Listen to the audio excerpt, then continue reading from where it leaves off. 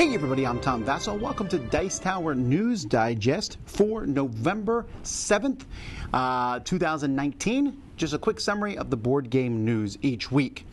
Okay, so first of all, during a presentation at the setup day at Spiel 19, the Durch de Mauer won Game Innovation Ghosts and Magnets. Kids games seem to sometimes have more innovation than adults games, so this is good to see. Queen Games is celebrating their anniversary with a limited edition game, the Queen's Collection. In this game, you're picking a Queen game to play with the pawns of the queens.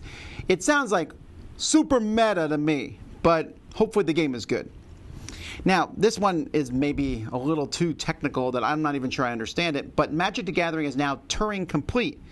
Well, according to Ars Technica, computers determining the difficulty, being able to program computers using Magic the Gathering cards. I feel like these people are a lot smarter than I am. But as you go through this, it's pretty interesting to see what they're doing. At the end of the day, though, I think my question was, does it matter and who cares? I think, but it still was fascinating to read. The board game market is expected to grow at a CAGR of over 10% during the period of 2018 to 2024, according to researchandmarkets.com. Stuff like this I find always fascinating. Why not? But that's good, right? Positive news. The board game market's going to grow. Portal Games announced a few new items. We talked last week about the new standalone detective game, but I neglected to mention they have Stronghold Undead, an expansion for Stronghold, and imminent promo sheets for Imperial Settlers Roll and Write. Big news, Small World is being rethemed into Small World of Warcraft. That's right. So Days of Wonder and Blizzard games are working together. And from what I can tell, it looks like a fairly straight revision of Small World. I don't know how different it's going to be, but they're just taking out the races from Small World and putting in, the World of Warcraft, different races and things like that. I don't know how different the games will be. I don't think it will be a one-to-one thing. We'll have to wait, coming in 2020. IELLO Games has a few things. There's Break the Code coming out. I had a chance to look at this game at the Essen Fair, kind of like a Code 777 type thing.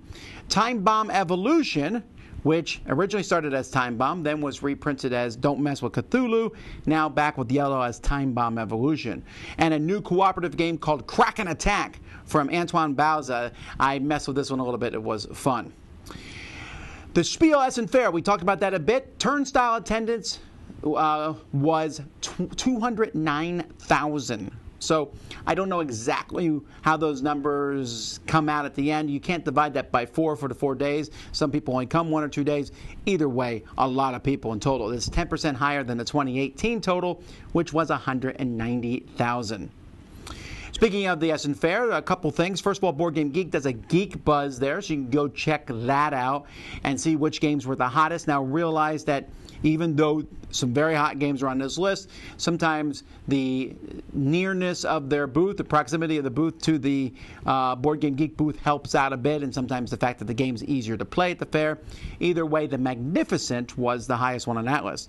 Fairplay has been doing this even longer than Board Game Geek, but there you have to go write them down, and definitely caters to a German audience, so they have a completely different list of games you can go check out from Spiel. In 2020, Asmodee Digital is launching adaptations of 2 board games. A Game of Thrones. That sounds like a lot of effort to put. I mean, that's a lot of work to put that one as a digital game, but that seems cool. And this will make Sam Healy happy, Blood Rage. A new expansion for Mystic Vale. Nemesis is coming out. So Mystic Vale just keeps trucking along. I wonder when it will surpass Dominion with expansions that come out. And then the first Chicago Transit-themed board game debuts this month.